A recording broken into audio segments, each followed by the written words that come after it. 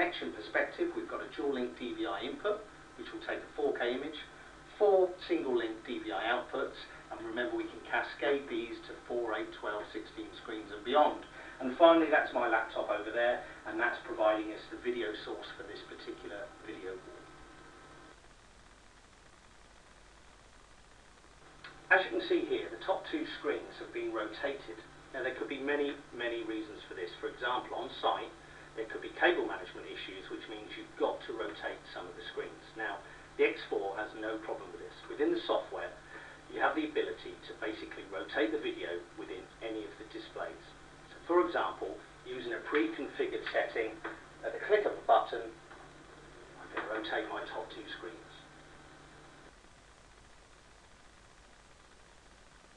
Whilst I've got my standard traditional 2x2 format setting here, I want to talk to you about bezel correction. And as you can see from this image, the aspect ratio is all wrong. Now again, using a pre-configured setting, and at the click of a button, I can create the perfect bezel corrected image.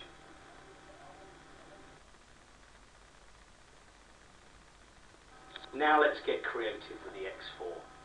Imagine your business reception.